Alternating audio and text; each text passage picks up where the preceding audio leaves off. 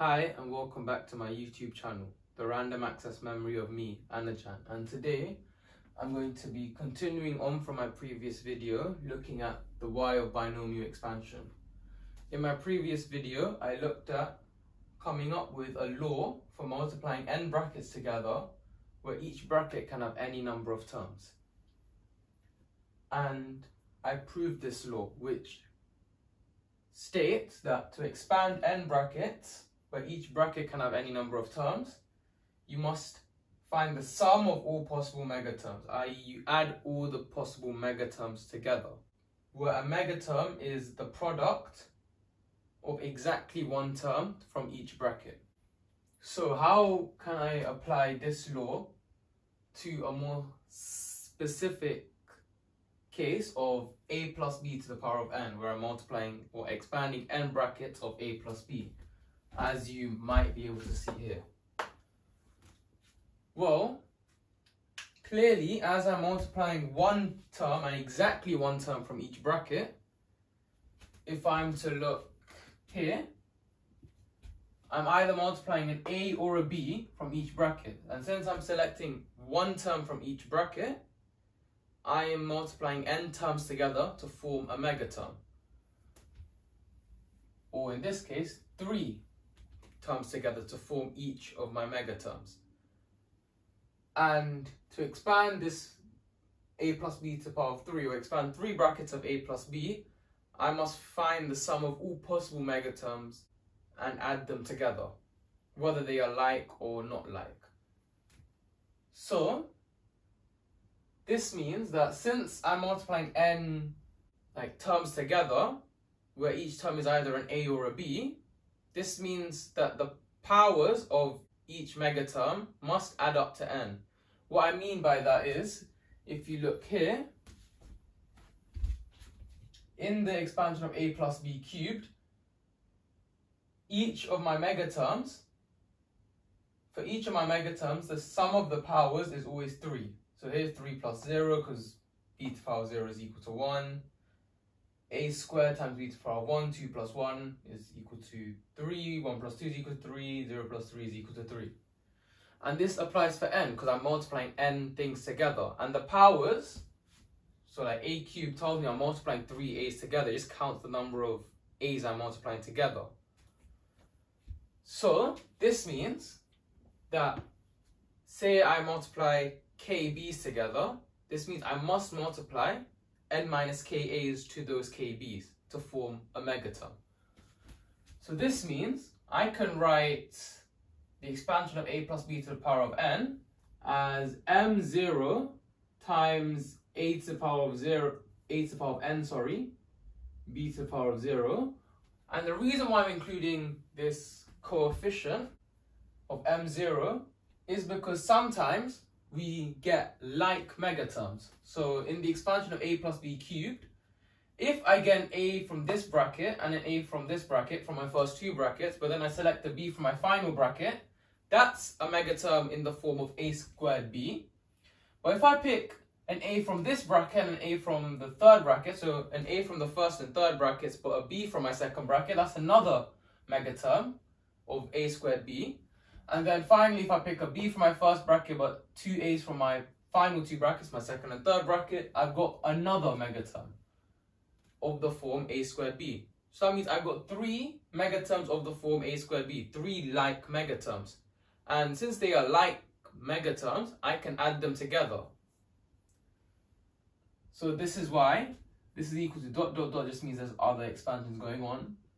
3a squared b plus some other things, which is why we have the coefficient or a number in front of the a squared b, or a squared b to the power of 1, because there are 3 megaterms that are of that form.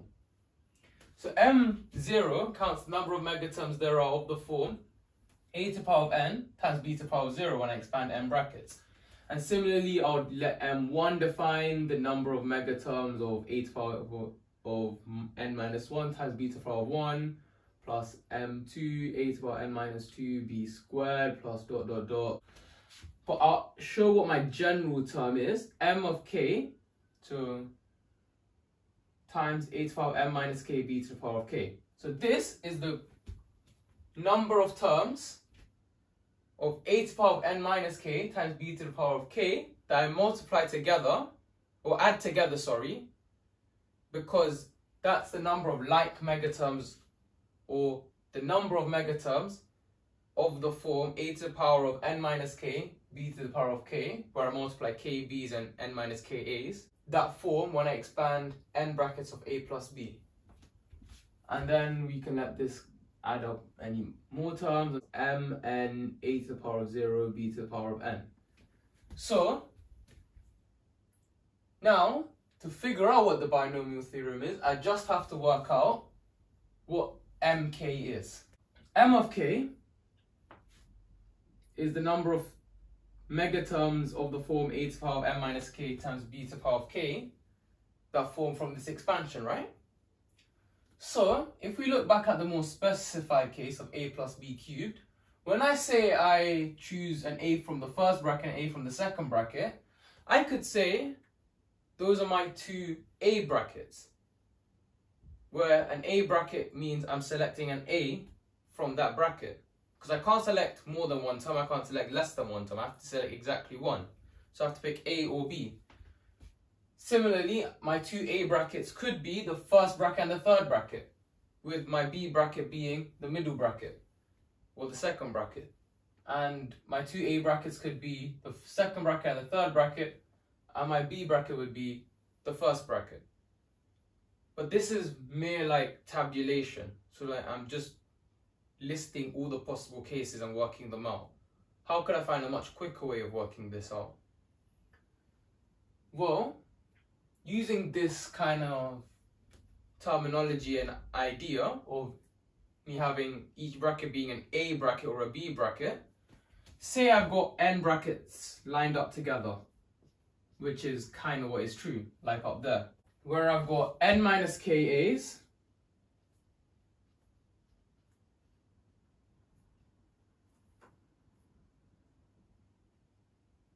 and kb's. 1, 2, 3, I don't know how many k is, it's just a natural number, so a counting number. So I've got n terms that I can put into these brackets. So the n, if I put b into this bracket, it means I choose b from that bracket. So in a way, it's like the number of ways there are of me choosing k brackets out of n brackets to be b brackets. It's like the number of ways there are of me choosing k items from a group of n distinct items, where the order of my choice doesn't matter. This is why this is equivalent to n choose k. And that's where the term choose comes from. But how can we work this out? Which was already up on there, but I try to explain how to get there. So, one way we could look at this is by making all my A's distinct and all my B's distinct. And the reason why is because it's a bit easier to work out how many ways there are of arranging n distinct values. So, how many ways are there of making these A's distinct? Well, I could label this as A1, A2, A3, A4, A5, all the way to An minus k, and B1, B2, B3, B4, all the way to Bk. And now, instead of me having either an A bracket or a B bracket, I've got an A1 bracket, an A2 bracket, an A4 bracket, an A5 bracket, an A3 bracket, an An minus k bracket, but I've also got a B1 bracket, a B2 bracket, a B3 bracket, a B4 bracket, all the way up to a Bk bracket. All my brackets are now distinct. So initially, with my A brackets and my B brackets, the only way I could tell a difference between brackets is in its position, but also whether it was an A bracket or a B bracket. But now, I can tell the difference between each and every one of my labels for my brackets. So now I've got n brackets, and now I've got n distinct labels. This means, how many choices are there for my first bracket? Well, I've got n distinct labels, and since each of them are different, that means I've got n choices for my first bracket. And now, say I choose B3. I've lost one of my labels. So once I've assigned a label, say I put B3 here. So now for my second bracket, I've got n-1 choices since I've already used up one choice in my first bracket, because I cannot repeat a label now. Each of my labels are different, and once a label has been assigned, I can't reassign that label because I choose exactly one term from each bracket. Each label can only be chosen once. So say now I pick A2. Now I've used up two labels, so now I've only got n-2 labels left, so my third bracket has n-2 choices given the fact that I've used up two choices in my first two brackets. But for every way there is of me choosing a label for my first bracket, there are n-1 ways of me choosing a label for my second bracket. So if there are n ways of choosing a label for my first bracket, and there are n-1 ways of me choosing a label for my second bracket, this means in total, for me choosing two distinct labels for my first and second bracket, there are n times n-1 ways, because for each one of my n ways, there are n-1 unique selections in a sort of probability type of vibe.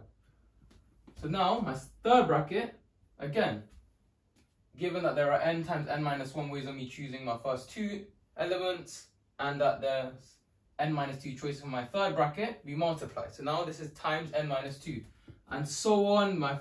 Say I've selected A3, now I've got n-3, n-4, and I keep multiplying these numbers.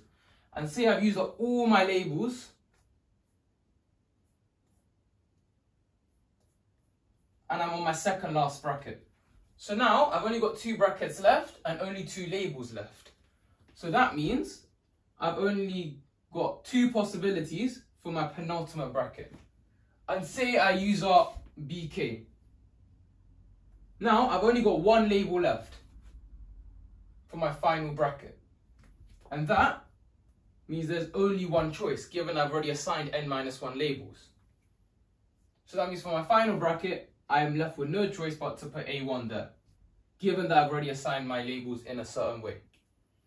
Now, I've used up my n labels, and since my labels are now distinct, my n distinct labels being assigned into n distinct brackets, the number of ways of me doing this is known as n factorial, the product of the first n natural numbers, the first n positive integers. So how can I use this? Well, in reality, in this order, I'm acting as though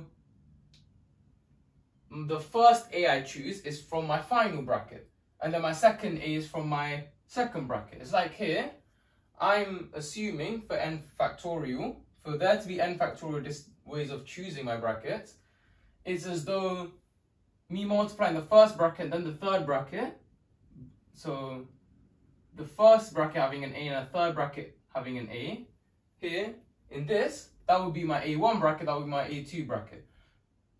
Or that could also be, that could be my A1 bracket and that could be my A2 bracket. I'm counting them in two different ways. But in reality, they're both the same way. They both denote the same way. In reality, I do not have these labels. So if I write them out again,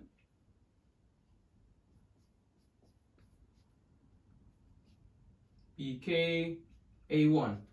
In reality, I do not have these labels. So we must divide by the number of ways there are of me assigning labels. Because say B3, A2, A3, BK, A1, that's equivalent. That's an equivalent choice for me, in reality, to BK, A, n-k, A5, ... and A3. In reality, those are the same, but when I've counted my n factorial ways, I've counted these as though they're different. So how many ways are there?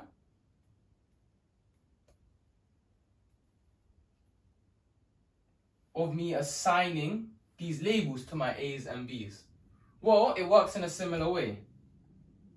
So when I made my n A's, or n minus ka, sorry, when I put numbers onto them, my numbers are distinct from one another, right?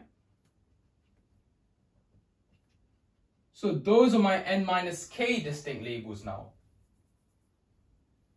And I'm putting n minus k distinct labels into n minus k slots. In a similar way of me putting n distinct labels into my n brackets, which were my slots. Now my a's are my slots. Because the a's are blank a's that need to be labeled.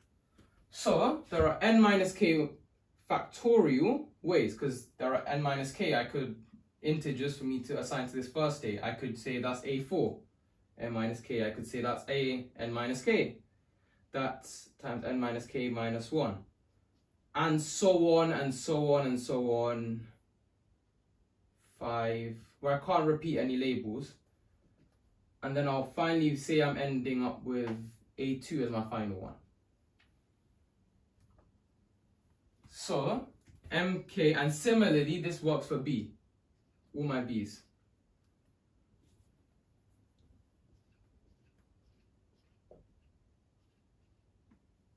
I've got k integers now, which are distinct labels that I can select from to make these b's distinct.